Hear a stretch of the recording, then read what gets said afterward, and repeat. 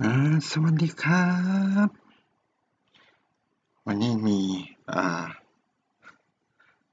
ตัวโปรแกรมตัววิธีการปรับแต่งวิดีโอที่เราบินถ่ายกันมาอีกแล้วนะครับก็วันนี้ผมใช้ตัว davinci resolve นะครับก็อันนี้เป็นคลิปที่ผมถ่ายไว้เป็นคลิปก่อนหน้าที่เคยให้ดูนะครับในส่วนของการทำเป็นข้อความนะครับก็อันนี้ใช้คลิปเดิมจะเห็นว่าคลิปนี้นะครับตอนที่ถ่ายเนี่ยมันไม่ได้ปรับแต่งอะไรเลยนะครับก็จะเห็นว่าตัวทุ่งนาเราเนี่ยนะครับเป็นสีเขียวๆแล้วก็ท้องฟ้าเราเนี่ยมันค่อนข้างจะขาววอกเลยนะครับก็อาจจะเห็นเมฆไม่ชัดมากนะครับทีนี้วันนี้ที่จะมาแนะนำเนี่ยก็คือจะเป็นการปรับแต่งเพื่อดึงก้อนเมฆดึงฟ้าเรากลับคืนมานะครับ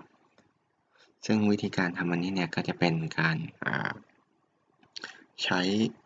Layer Node นะครับเข้ามาเกี่ยวข้องด้วยก็ตัว Layer นี้ก็คือจะเหมือนกับตัว Layer ที่อยู่ในตัวโปรแกรม Photoshop นะครับก็ถ้าใครเคยซ้อนภาพใน Photoshop เนี่ยน่าจะพอนึกออกวันนี้เราก็จะซ้อนภาพวิดีโอของเราท้องฟ้า2อันนะครับเข้าไปเดี๋ยวคราวหน้าเนี่ยอาจจะมาสอนเปลี่ยนท้องฟ้าอีกทีหนึ่งนะครับแต่วันนี้ให้ดูการปรับแต่งท้องฟ้าก่อนโอเคเรามาเริ่มกันเลยนะครับ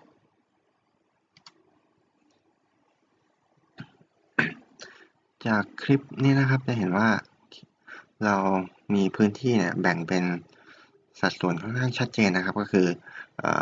ด้านหน้าเนี่ยเป็นทุ่งนาสีเขียวๆส่วนข้างบนนี่เป็นท้องฟ้าขาวเลยนะครับทีนี้เนี่ยตามปกติเราก็จะดึงคอนทราสต์ขึ้นใช่ไหมครับก็อย่างอันนี้ผมจะดึงคอนทราสต์ขึ้นเพื่อแยกระหว่างสีเข้มกับสีสว่างนะครับถ้าดึงไปสุดเลยเนี่ยจะเห็นว่าสีสว่างสีทุ่งนาเราเนี่ยไม่ใช่สีสว่างสีท้องฟ้าเราเนี่ยมันขาววอกไปเลยนะครับแล้วก็ทุ่งนาเนี่ยล้อสะเละเลยทีนี้เนี่ยโอเคในวิธีการดึงตัวคอนทราสต์สำหรับตัวนี้นะครับเราต้องการดึงฟ้าให้เข้มขึ้นก็ตรง pivot เนี่ยครับก็อาจจะต้องปรับตัวนี้เพิ่มขึ้นเหมือนเป็นช่วงที่เราจะใช้ในการปรับคอนทราสต์นะครับ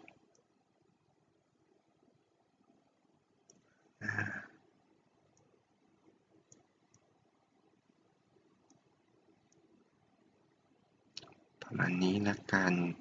ถ้าดึงขึ้นเยอะไปเนี่ยมันก็น่าเกลียด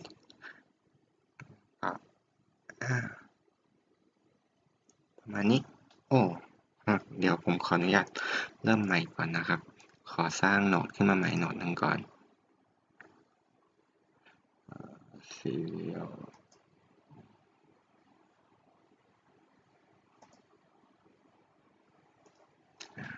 อันนี้เป็น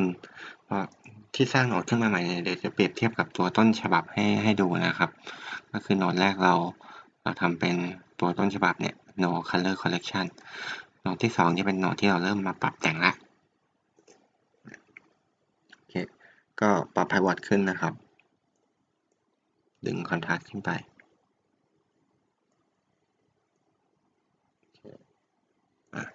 ผมดึง pivot ขึ้นไปสุด1เลยนะครับ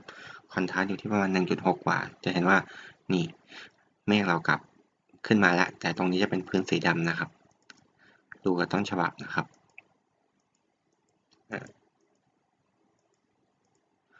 ทีนี้ผม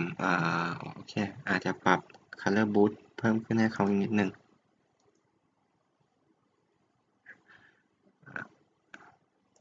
อันนี้ทำให้ดูเป็นตัวอย่างนะครับมันอาจจะไม่สมจริงโอเวอร์อะไรไปนิดนึงก็ไปปรับแต่งเล่นกันดูนะครับเราจะได้ใช้งานกันง่ายๆไม่ต้องเสียเวลาในการปรับแต่งให้มันดูดีมากนะครับหมายถึงในคลิปนะครับตรงนี้เราได้พื้นที่2อันแล้วเนี่ยตรงlayer ที่2เนี่ยนะครับก็ให้เรา add node เป็น layer node นะครับ layer node ก็จะขึ้นมาแทรกตรงนี้นะครับ ซึ่งไอ้โหนดเนี้ยเมื่อกี้เราปรับท้องฟ้าไปแล้วทีนี้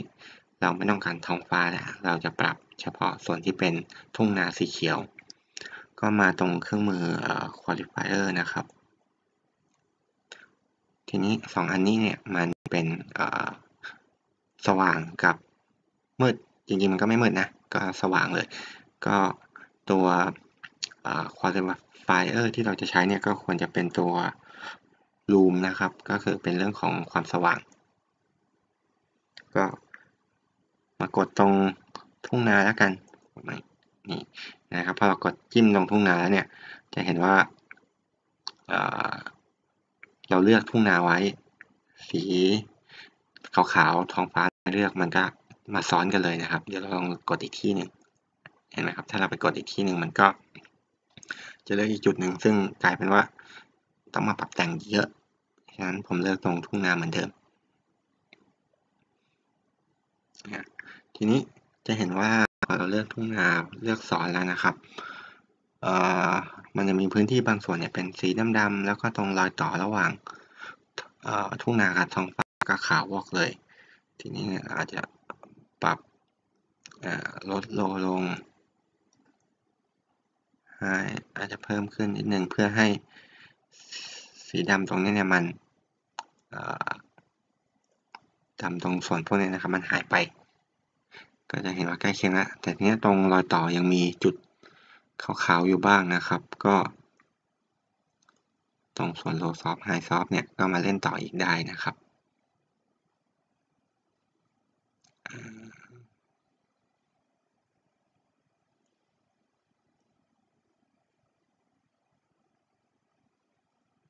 ประมาณนี้เยอะไปประมาณนี้แล้วกันซึ่งตอนนี้เราก็จะเห็นว่ารอยต่อมันค่อนข้างโอเคแล้วแต่ว่าพอเราปรับเยอะไปเนี่ยตัวท้องฟ้าข้างบนมันก็โดนกินไปด้วยแล้วก็อาจจะย่อลงมานิดนึงประมาณนี้ก็ได้นะครับแล้วก็ในส่วนของด้านนี้นะครับก็คือจะมีส่วนของ back clip ไว้ clip clean back clean ไว้ blur radiance in out ratio อะไรพวกนี้เดี๋ยวมาอธิบายรายละเอียดอีกทีหนึ่งแต่ว่า in out ratio เนี่ยก็คือเป็นช่วงของรอยต่อเนี่ยนะครับ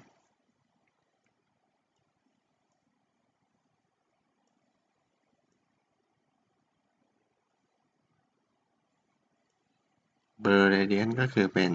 ตรงรอยต่อเนี่ยเราปรับให้มันเบลอขึ้นเพื่อไม่ให้มันคมกริบจน over นะครับ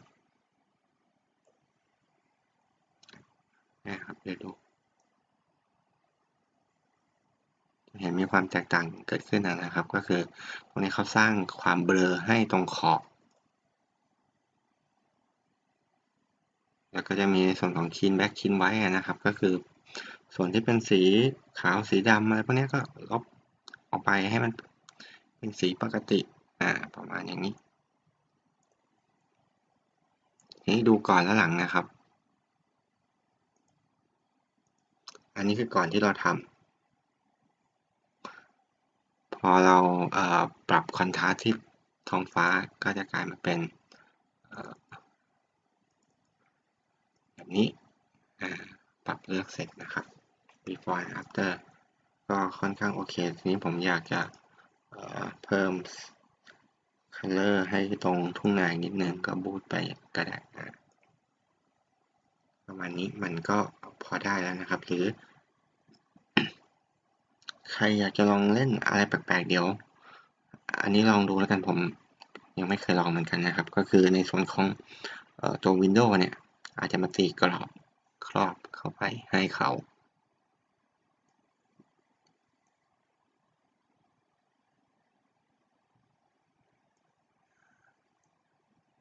อีกกรอบหนึ่งก็ได้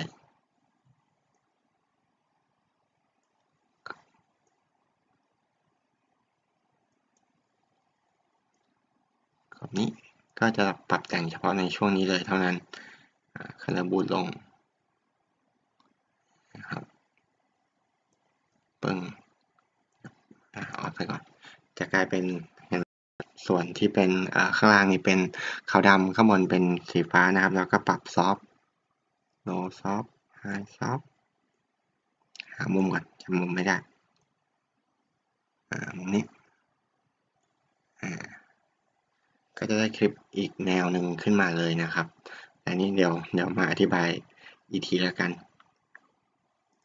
อย่าไปยุ่งกับมันเลยนะครับไอตัวนี้นะคลิปนี้โอเค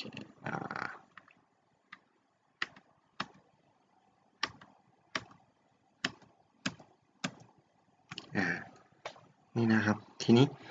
ใครจะเอาตัวนี้ไปเพื่อเป็นลักษณะของการโชว์เกรดนะครับก็คือ before and after อะไรพวกนี้ก็อาจจะมาเล่นต่อตรงนี้ได้นะครับแบ่งคลิปนี้เป็นครึ่งหนึ่งนะครับพอมาตรงหน้า color เนี่ยเราจะมีคลิป2คลิปซึ่งคลิปแรกเนี่ยเราไม่ต้องการเกรดสีใช่ไหมเราก็มาปิดตัวที่เราเกรดไว้นะครับตัวเลเยอร์ต่างๆเนี่ยส่วนคลิปนี้เราต้องการเกรดโชว์เกรดเราก็เปิดไว้ทีนี้พอคลิปมันวิ่งมาถึงช่วงรอยต่อเนี่ยมันก็จะเกิดการเปลี่ยนแปลงขึ้นแป๊บหนึ่ง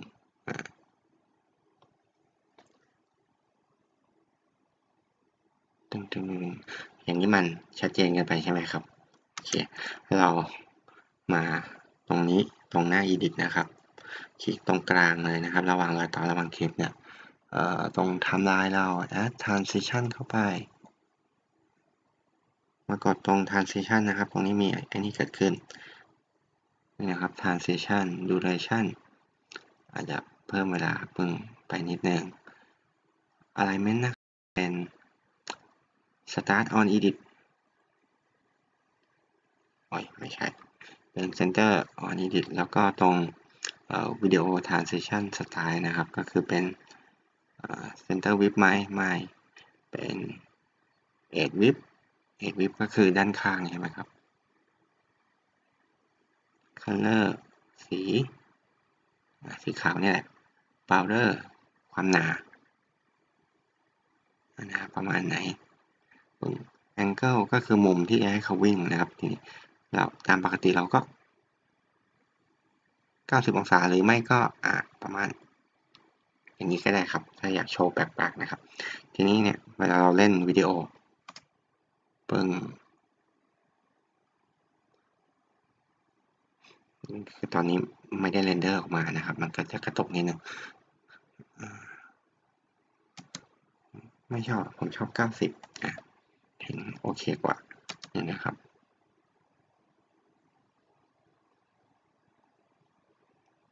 ก็จะเป็นลักษณะการเกรดสีโชว์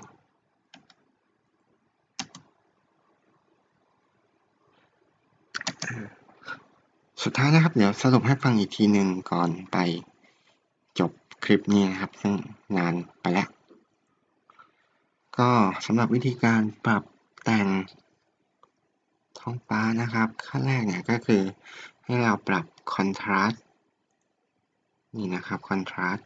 โดยจำเป็นต้องใช้ตัว pivot มาช่วยนะครับเป็นช่วงที่จะให้เขาปรับเนี่ยคือเราต้องการดึงของท้องฟ้าอย่างเดียว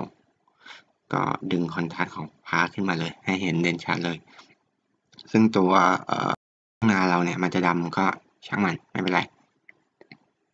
ต่อมานะครับพอเราได้ตรงพื้นที่ที่แบ่งแยกกันแบบนี้นะครับไม่ยอมโชว์ไม่เป็นไรก็คือทำการสร้างlayer node นะครับก็คือคลิกขวาตรง layer ด้านบนนะครับแล้วก็ add node เนี่ยเป็น layer พอ add layer มาแล้วเนี่ยก็ให้มาเลือกเครื่องมือตัว qualifier นะครับคือตอนนี้มันเป็นสีที่ต่างกันความสว่างที่ต่างกันเราก็จะเลือกใช้ตัว tool ที่เป็นloom นะครับ luminance แล้วก็คลิกตรงพื้นที่ส่วนอื่นที่ไม่ใช่ท้องฟ้านะครับก็ทำการปรับแต่งตัว low soft high soft นะครับพวกนี้ไป low high อะไรพวกนี้แล้วก็ดึง blur radiance ซึ่งไอ้พวกนี้ต้องทำควบคู่กันไปนะครับ clean black clean white ก็อันนี้มันตรงตัวแหละก็คือการ clean ตัวพื้นที่เป็นสีขาวหรือสีดำที่มันเกินไปนะครับเสร็จแล้วเนี่ยก็จะได้คลิปที่ออกมาสำเร็จรูปนะครับเป็นท้องฟ้าที่มันเด่นชัดขึ้นนะครับ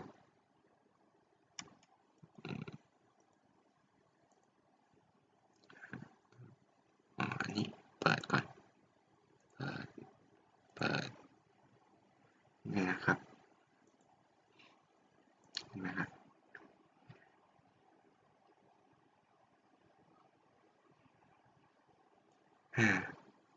ยังไงไปลองปรับแต่งเล่นกันดูนะครับวันนี้ฝากไว้แค่นี้อย่าลืมกดแชร์ไลค์หรือ Subscribe กันด้วยนะครับก็เดี๋ยวคราวหน้าน่าจะลองเปลี่ยนตัวท้องฟ้าเป็นแบบอื่นไปเลยนะครับวันนี้ไว้แค่นี้จริงๆสวัสดีครับ